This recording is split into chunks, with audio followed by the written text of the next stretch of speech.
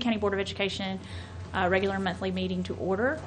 If you will please join me with the pledge to the flag. I pledge allegiance to the flag of the United States of America and to the republic for which it stands, one nation, under God, indivisible, with liberty and justice for all.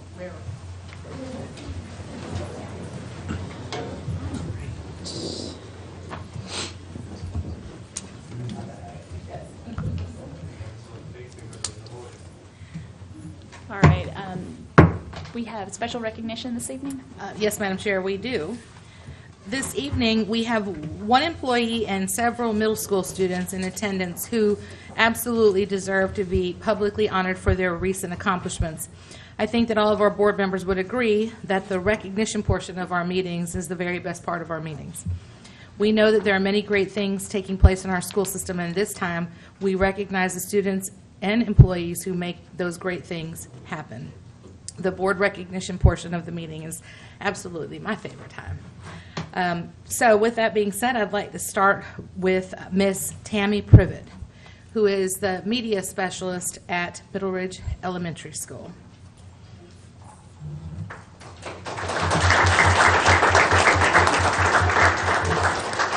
Last spring, a panel of judges chose Ms. Privet as Newton County School System's 2015 Media Specialist of the Year.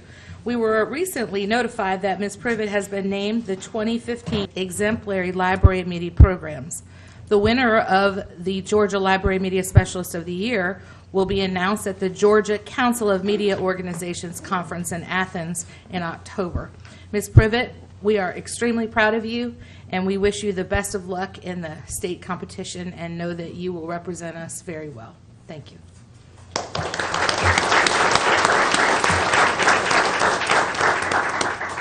If you attended any of our school board meetings at the end of the school year, you might recall that we had a packed house each night from February through May. We had so many students and employees who were deserving of special recognition that we've had to wait until the beginning of the new school year to finish bringing everyone in to be recognized for their accomplishments, and that is a wonderful problem to have. So next on our list, we will recognize all of our middle school students who earned high honors in the 2015 Duke Talent Identification Program at the end of the 2014-15 school year.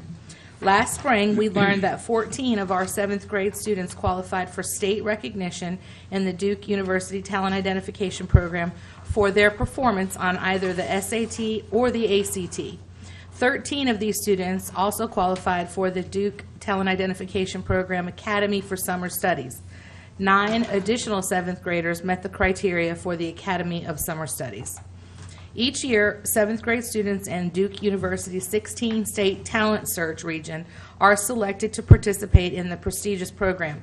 School counselors, teachers, and administrators help Duke University identify academically talented students for their consideration. Once the application is higher on the math portion, a 21 or higher on the reading portion, a 21 or higher on the science portion of the ACT, or score 20 or more on 3 of the 4 categories.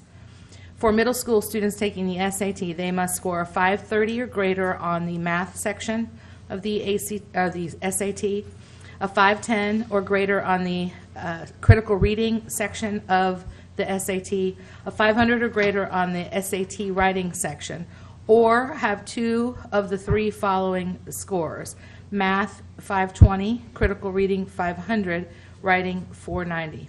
Keep in mind that these are middle school students. They're not high school students. They are 7th graders who are taking a college entrance exam. And having done so, they have excelled on the high school college entrance exam. So this is a really major accomplishment. Students, when I call your name, please come forward to pose for a picture and accept your certificate of recognition from our school board chair, Mrs. Abigail Cobb. Jack Atkinson.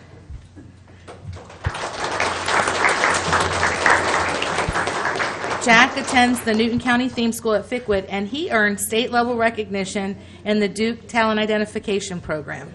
Congratulations, Jack. Awesome. Very good. definitely an accomplishment. Our next student could not attend this evening because his family has moved to Texas. But although he is no longer attending the Newton County School. Next, we have Jada Fahey. Jada's not here. Jada attends Clements Middle School, and she earned state recognition and an invitation to the Duke Academy of Summer Studies. So if we could just give Jada a round of applause. Jaden Wheeler. Jaden also attends Clements Middle School, and he earned state recognition and an invitation to the Duke Academy for Summer Studies. Congratulations, Jaden.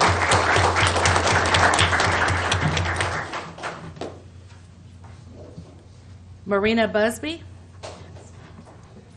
Marina attends Cousins Middle School, and she earned state recognition and was invited to the Duke Academy for Summer Studies. Congratulations.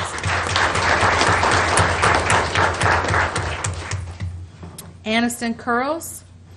Aniston attends Indian Creek Middle School, and she earned state recognition and also an invitation to the Duke Academy for Summer Studies.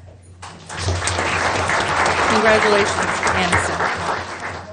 Yes. Uh-oh.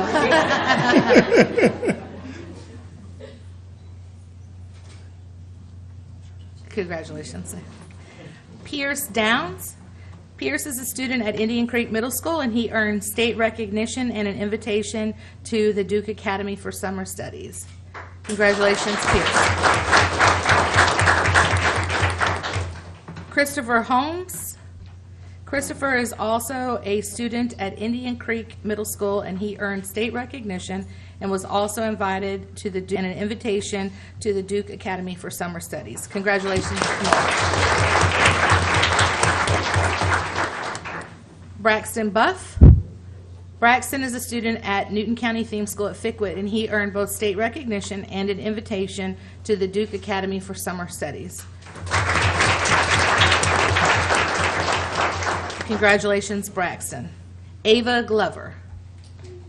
Ava attends Newton County Theme School at Fickwit, and she earned state recognition and an invitation to the Duke Academy for Summer Studies. Congratulations, Ava.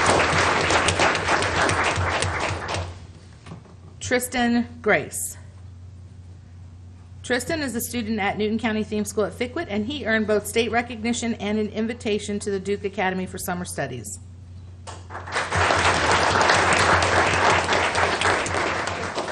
Congratulations, Tristan. Marcellus Green. Marcellus attends the Newton County Theme School at Fickwit, and he earned state recognition and an invitation to the Duke Academy for Summer Studies. Congratulations, Marcellus. Corinne Hansen. Corinne is a student at Newton County Theme School at Fickwit, and she earned state recognition and an invitation to the Duke Academy for Summer Studies.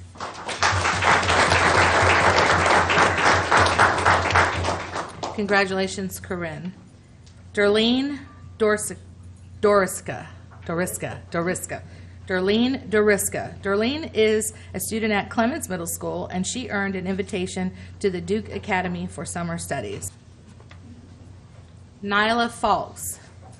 Nyla is a student at Clements Middle School, and she earned an invitation to the Duke Academy for Summer Studies.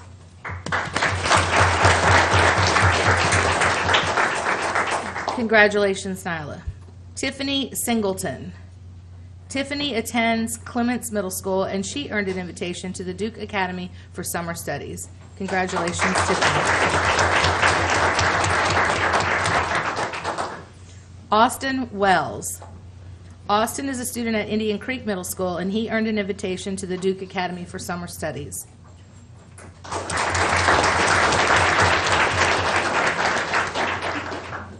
Congratulations, Austin. Emily Adams. Emily is a student at Newton County Theme School at Fickwit, and she earned an invitation to the Duke Academy for Summer Studies.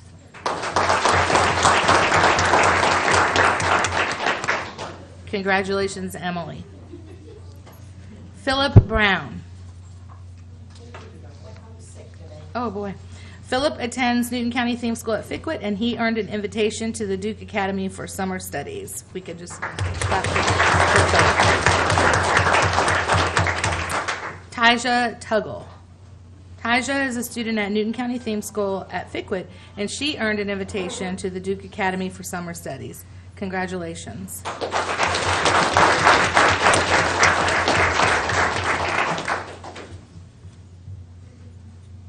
Congratulations. Ethan Watts. Ethan attends Newton County Theme School at Fickwitt. We are so very proud of each and every one of you for your hard work and focus on school. It's very important for your future. Families, moms, dads, extended family, we appreciate your support. And without you behind our young people, they would not be able to accomplish all that they have today. And being able to score at 21 or 530 on an SAT or an ACT is absolutely amazing. You have very bright young men and women in the room. So parents, thank you. Students, we appreciate you. And at this time, Madam Chair, this concludes the recognition portion of tonight's meeting. All right, thank you very much. This is the time where if you would all like to exit before we move on to the rest of our matters of interest. There they go. You're welcome to stay. Just leave it there on the desk. I mean on the chair, excuse me. Good job. You're welcome. Let Good it job, be. Jack. See you later. Good job. Bye, y'all. Bye-bye. See ya.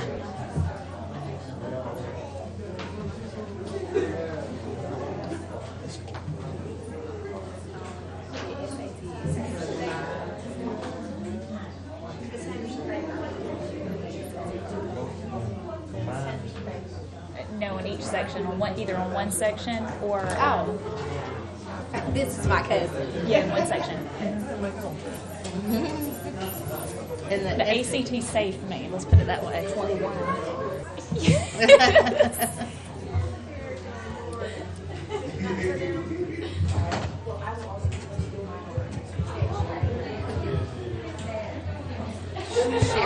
Sherry.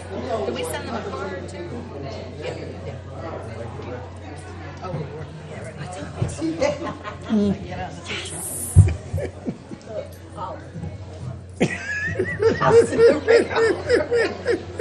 Oh my God.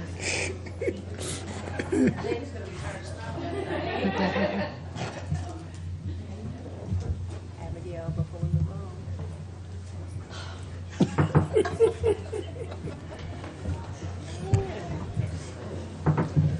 Headline of the paper.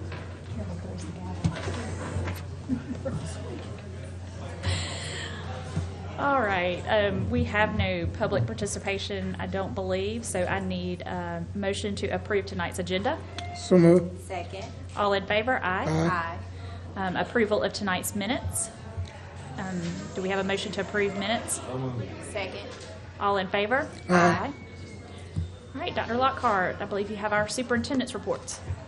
Yes, Madam Chair. Operations, there are no changes to the financial or the operations reports. All right. Any questions in those? All right, what about the curriculum and instructional technology? Yes, ma'am. No change to the curriculum instruction technology report. The presentation for 21st Century Community will be postponed until September. And I would like to update you with our enrollment report. As of Items A and B under superintendent's reports. So moved. Second. All in favor? Aye. Moving on, old business. Items A through E will sit on the table until September. Yes, ma'am. All right, so moving on to our new business. Item A. Item A is requested board action relative to renewal of contract for 21st Century Community Learning Centers program. No changes to that, Madam Chair. All right, do you have any questions? Do we have a motion to approve item A? So moved. All right, first, seconded. All in favor, aye? Aye. All right, item B.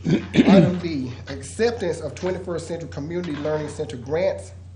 Recommendation, the superintendent recommends acceptance of continuation grants totaling $1.5 million for 21st Century Community Learning Centers be approved. These programs address a variety of needs for our schools, including Georgia milestones, EOC scores, school discipline, and juvenile referrals. And again, we're asking for action to be taken this evening. All right, do we have any questions about item B from our board members? Do we have an approval, motion to approve item B? So moved. Second. All in favor? Aye. All right, item C. Item C is requested board action relative to renewal of maintenance agreement for Arrow Hive wireless access points. No changes, Madam Chair. All right. There any questions? If there are none, do we have a motion to approve item C? So moved. Second. All in favor? Aye. Action date will be August 19th, 2016.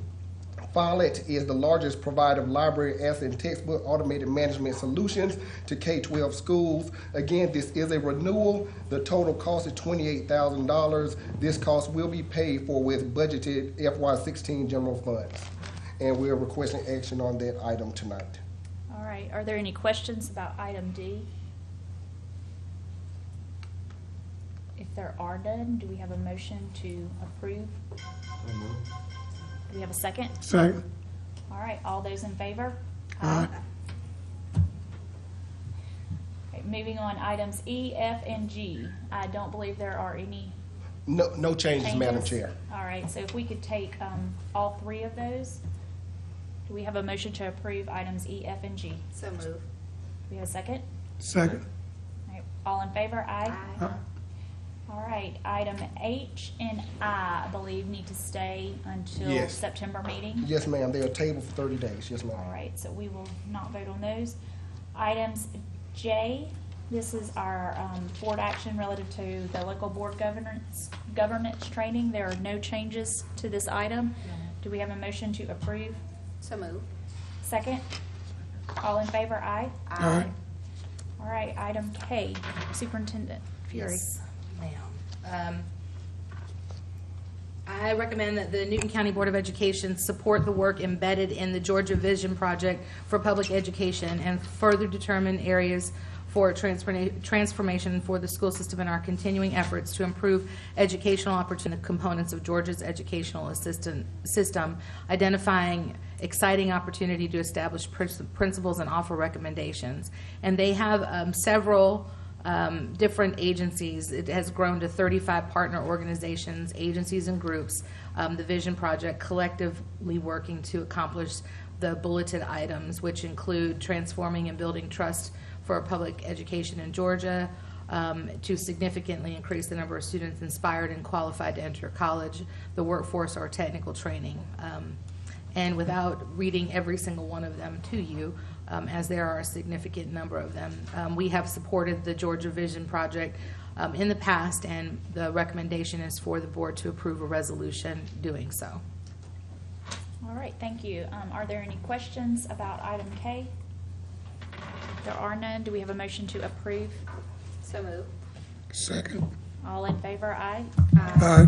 All right, item L, Dr. Lockhart. Item L, Superintendent requests that the board approve the personnel recommendations made during executive session.